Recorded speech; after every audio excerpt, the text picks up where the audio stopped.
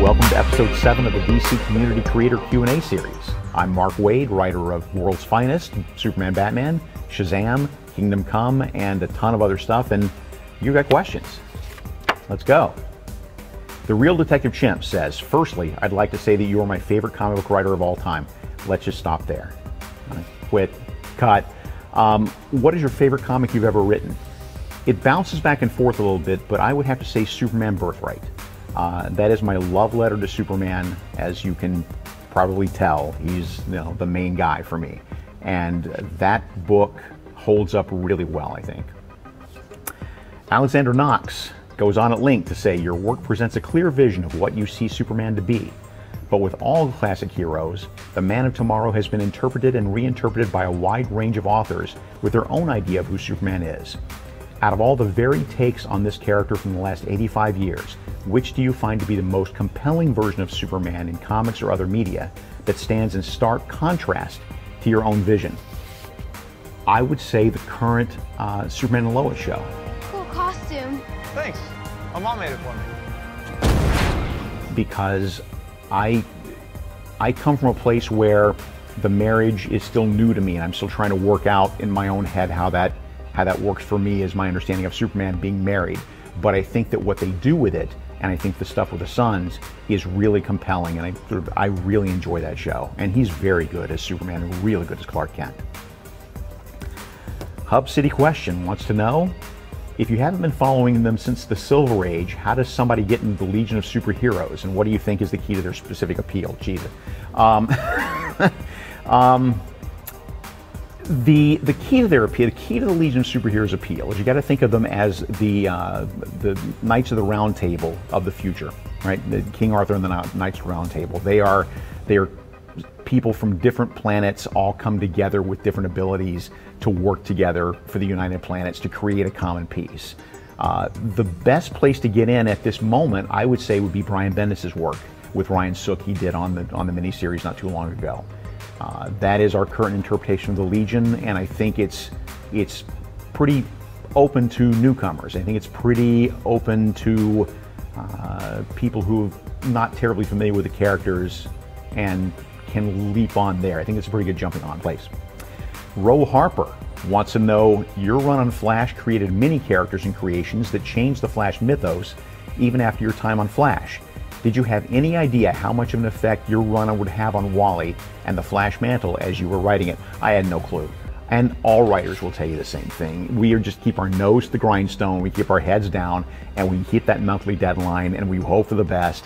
And every once in a while, you get lucky, you're hitting solid doubles, maybe a triple, but then every once in a while you hit it out of the park.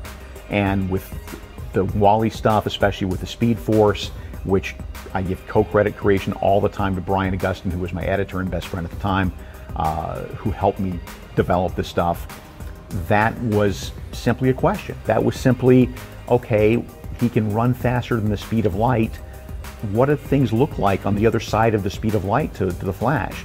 And that just sort of opened up a bunch of other stuff, and realizing that Jay Garrick's origin doesn't really make a whole lot of sense compared to Wally's origin, and Wally's and Barry's origins are the exact same by some incredible coincidence. So what do we do to take the coincidence out of that and make a pattern out of it and turn it into something? So no clue that this stuff would go on to fuel so much stuff, but I'm very happy. Every writer in comics wants to be able to do something that has legs and outlives them and is carried forth and put into the mythos forever. It just feels really good. CK Comics. Looking through your bibliography, I noticed you have written a lot of origin stories. This is true. What is the most important part of writing an origin for a well-established character in your opinion? Remember what they want and what motivates them. That is the most important part, and it should be unique and it should be interesting. What motivates Batman, obviously, is the murder of his parents and trying to make sure that that never happens to anybody else. You know, what motivates Green Lantern is conquering fear on all levels. There's just, you can boil the character down to one or two sentences and then build it back up. The other most important part is to go back to the source. Go back to the earliest stuff that really worked, and you don't have to be completely beholden to it, but you need to look to the author's intent to begin with. What were Siegel and Schuster really trying to do with Superman? What were Bob Kane and Bill Finger trying to do with Batman? Move forward from that, but always go back to the source material. Storyteller 91 wants to know what my favorite Batman comic is. Easy answer, Detective Comics number 500, a story called To Kill a Legend by Alan Brennert and Dick Giordano. Best Batman story I've ever read. That Boy 1996 wants to know, for you, what is the appeal of the DC universe compared to other fictional universes? Well, besides the characters, it is the way that these characters in this universe are inspirational to other people, to other ordinary citizens, in a way that characters in other superhero universes or comic book universes aren't necessarily. That is not to knock other universes, but I think what makes the DC universe special is that these characters are iconic and the general public realizes them as such. I think that makes them very special. Okay. Felix Leiter wants to know, when writing a book with multiple characters like Justice League of America or Legion of Superheroes, how do you approach it to make sure each character's voice is unique and authentic to their history, personality, and perspective? The first answer is read them for 50 years, like I have. Fall in love with them when you're 6, and then think about them every day for the rest of your life. That is my key.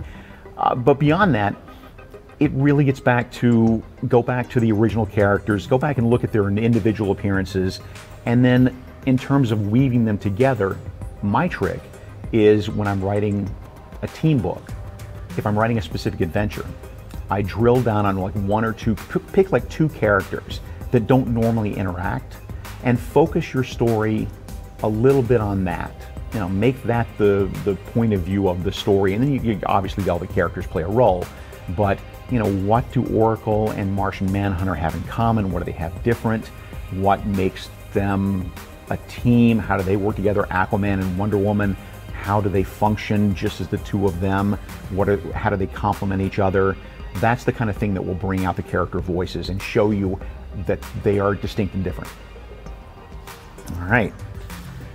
Farsender wants to know, what, in your opinion, makes the Superman-Batman relationship dynamic work so well? It's mutual respect. It's the fact that, as I said in Kingdom Come, when you scratch the surface of Batman, he's like Superman, he's somebody who doesn't want to see anybody else die. And that is the core of their binding. I personally, my interpretation, and your interpretation may vary, my interpretation is they've always worked better as friends. If for no other reason, not because of nostalgia, but because of the idea that Batman is the ultimate strategist. Well, there's no strategy in making an enemy out of the most powerful human being on the planet, or any other superheroes. I think, you know, Batman is not one to sit around at the Christmas party with eggnog. I get that, but at the same time, I think that there is percentage, beyond the fact that they're just good people. There's a percentage in Batman's mind where, like, why would I not want to have a good relationship with these other characters, especially Superman? All right. Superman Fan 1701, hi. As you were crafting a story, what are some things that you do mentally to avoid any roadblocks that may come about during your writing process? Dude, writing blocks, that is the process, right? It's just finding your way through those blocks. It is, when it comes to being stuck on a point, when I got a place in my story where I just can't figure out what happens next, no matter how much time I spend staring at the ceiling, I then step back. I step back and go to the place that the story was really working, and then just turn left. Abandon all my plans, abandon all my preconceptions, and just turn left and see where that leads me. It might lead me to someplace more exciting and more spectacular, but my feeling about being blocked when I'm writing is that that is my subconscious's way of telling me, stop, you're going the wrong direction. I want to keep you from continuing down this stupid road and steer you a different way. The Terrific Toy Man wishes to know, I know you have been dying to write Superman for years, true. My question is, which one of his villains would you say you're most excited to write, and why? When the opportunity arises, I think Brainiac. I think Brainiac. I mean, yes, there's been a lot of good Brainiac stories told and a lot of good Brainiac stories upcoming, from what I understand from the Superman office. But there's something about Brainiac that I think is unique. I think that he is the only villain that Superman is legitimately afraid of. That is, he has an intellect far beyond anything, and he is basically, he is the symbol of Krypton in a sense, because of his relationship to Kandor, because of his relationship to the Jor-El and the explosion of Krypton and so forth. But he's a symbol of Krypton without any humanity at all, whereas Superman is a symbol of Krypton with humanity. And Superman just doesn't know how to deal with that. There is always something about Superman's villains that on some core level, even Luthor, he finds in his mind, he thinks this person can be redeemed somehow. There is something in this person's soul that can be kindled into something good. I think he thinks this of the Parasite. I think he thinks this of Mongol. He thinks of this of all of his foes. But that isn't the case in Brainiac. There's just no soul there to be kindled into something good. And Superman doesn't know how to deal with that. Okay. Vroom says, do you have a favorite Superman action figure? No, because if you came to my place, it would look like Planet Krypton. This is, my apartment looks like a shrine to all things Superman, and so it would be like picking my favorite child at this point. If you looked at my place, you would understand. Archer 430 wants to know, in your writing, you frequently demonstrate an encyclopedic knowledge of the DC Universe, and you are able to effectively integrate it into your stories. Thank you. As a writer, is there a method you use to manage all of that information, or is it all pure recall? Dude, it is all pure recall. This is what happens when you read them all your life. BNY0864.60024 wants to know, what are your personal do's and don'ts for writing Batman and Superman as far as their characterization? Do remember that they don't kill. That's top of the list. Neither of these characters kill. Superman in the case because he cannot afford to be seen as a weapon by anybody in the world, because once he's seen as a weapon, then he becomes a threat. If he can kill this person, why can't he kill any of us? Batman's case, obviously, he doesn't want to relive the trauma of what happened to him as a child. That's the big do. The big don't is, don't get too slangy with them. I know that's kind of it. They have a way of speaking, both of them, that is not super formal, but they don't go into colloquialisms as much. They speak a little like your high school English teacher, I think. Batman 0803 wishes to know, in Kingdom Come, Booster Gold is the owner of Planet Krypton. If memory serves, he doesn't make any appearances in the story itself, but I want to ask, if you were to have included Booster as a more prominent character in the story, which side would he take? Oh, good question. If he did take a side, do you think he would have survived to the end? Second question first, no, he wouldn't have survived. Skeets, maybe. Booster Gold, no. Which side would he take? I think he would take Batman's side. I think his psyche is just a little more tuned to the human side. He wants to be a superhero so badly, but at his core, he's just a regular Joe, and he knows that. Agent of Checkmate wishes to know, what comic has had the most influence on you as a creator, and what keeps driving your passion to continue to write for the medium? Easy answer. What comic has had the most influence on me? Action Comics 500. It is a book-length story that tells the entire story of Superman's life, and it is a story written by Marty Pasco, drawn by Kurt Swan and Frank Girmante. And there is a moment in it that struck me as a reader, as a kid, that has always stuck with me. And that is when Superman, who's narrating the thing, explains the history of Crypto, his dog. And he talks to the audience that he's addressing, and he says, you know, I was so alone. There was no one else like me in the world. And then along comes Crypto.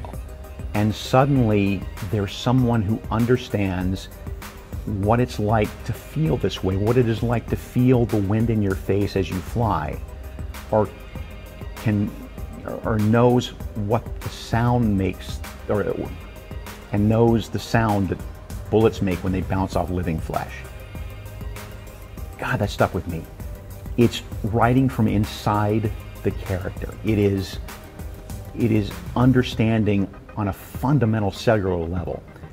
If you're this character, if you have these abilities, whatever they may be, what is your life like every moment of every day? Not just when you're punching stuff, but how do these powers and how do these abilities affect the way you present yourself, and how do they affect the way that you perceive the world around you?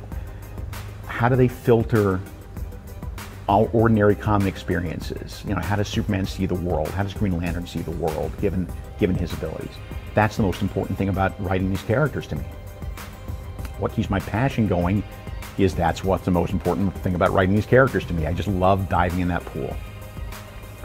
Bat Bo wishes to know, if you could add one series or mini-series to your World's Finest line, who would it feature? I wish I could answer this, but there are at least a half a dozen, and I'm sure that one or more of them will be popping up sooner than later. I could do a dozen. I wouldn't do World's Finest Metamorpho as much as I love Metamorpho, because there's no audience for Metamorpho comics, but maybe there's an audience for World's Finest Supergirl. Maybe there's a World's Finest Supergirl Robin audience. I don't know. These are not promises. These are just postulations. Keep your eyes open at your local store. David Alio 5.81316 wishes to know, you've had a wide category of books that have given you experience writing for individual characters and larger groups of characters. Which do you prefer to write, and which do you think makes for the best storytelling? I think there are a lot of writers out there who can do amazing group stories, and every once in a while I luck into a situation with Tower of Babel or something where I seem to be onto something, but at core I like writing the solo characters. I think it's just easier for me to focus in on one character and really do a deep dive, deep drill on that character and tell the story through that point of view. When you're trying to tell a story through several different points of view, it's very easy for that story to become a little complex and a little hard to manage for me. I can never be Stephen King. I can never tell a story with 14 different protagonists, which he does exceptionally well and which makes my head explode. Solo characters, for me, are the way to go. Imperel91 says, I love the issue where Robin and Supergirl go on a date. Thank you. By the way, that issue exists because in a cumulative 90 years of existence, I have never seen Dick Grayson and Supergirl have a conversation or share a scene, just the two of them. And that is why I put them together specifically. What other two characters would you like to write going on a date? That's a really good question. We're going to do some edits and come back to that, because that one I don't have an answer for. Brubaker wishes to know, when writing for different characters such as the Flash or Batman, how do you approach each character differently? Again, getting into who they are, what makes them who they are, what their powers are, and how that influences how they perceive the world. But remembering that each of them has the same goal, which is truth, justice, but they may not always have the same methods by which to achieve it. And remembering this as you go forward. Side tip, when I'm writing a bunch of different characters, especially when I'm writing a team book, my secret is to keep a bunch of trading cards on my desk. One for every character. So they're like chess pieces for me. This is how I manage to keep characters straight and different when I'm writing a team book. I pull the characters forward, and I've written a scene with Wonder Woman and Superman and Batman, and then I realize, oh wait, Aquaman hasn't anything to do for a while, let's pull him over here. Now I got Aquaman over here, and again, oh wait, I haven't done anything with Martian Manhunter, he's over here. So I keep them all in view, so I can always make sure that they always get some play. That didn't really answer your question, but it's a bonus answer. ETR34 wishes to know, have you ever regretted a creative decision that you made with a character? Yes. And if yes, can you elaborate on which decision and character? I will absolutely give this to you. It was a long time ago, probably before you were born, when we did a Justice League crossover. This is way back in the 90s with a character called Overlord. And it was the Justice League book, the Justice League International book, and the third Justice League book, Justice League Europe, or whatever it was at the time. And that was the story in which we wanted to give the villain, the Overlord, some giant impact to show what a badass he is. And the way you did that in the 90s was that you had them kill somebody. That was just that was the trope. That was the way it went. And I was the idiot in the room who said, Ice. Ice would be the one who would most affect the other Justice Leaguers when you killed her. Let's kill Ice. What an idiot. First off, bad call because she's a great character. And secondly, a choice that doesn't hold up very well today. I would not make that choice. In fact, I try to stay away from that whole killing characters thing as much as I possibly can, because we do it so often in comics that it loses a bit of its edge. And with most of these characters, you know they'll be back eventually. So where's the suspense? Oh no, I've killed Robin. Have you really killed Robin? I think we got this question about which new characters you have go on a date. Great question. I think Martian Manhunter and Harley Quinn. I think romantic sparks would absolutely not fly, but I think of all of the human beings on Earth, I think that Harley would be the biggest mystery to Martian Manhunter. I think that the two of them are beyond the fact that he's an alien. I think even if you were an Earthman with that mindset, she'd still feel like an alien to him. I think that would be a great story. Thanks for joining us here for episode 7 of the DC Community Creator Q&A series, and a special shout out to Ro Harper, who for that question, which was excellent, wins a signed copy of World's Finest Comics.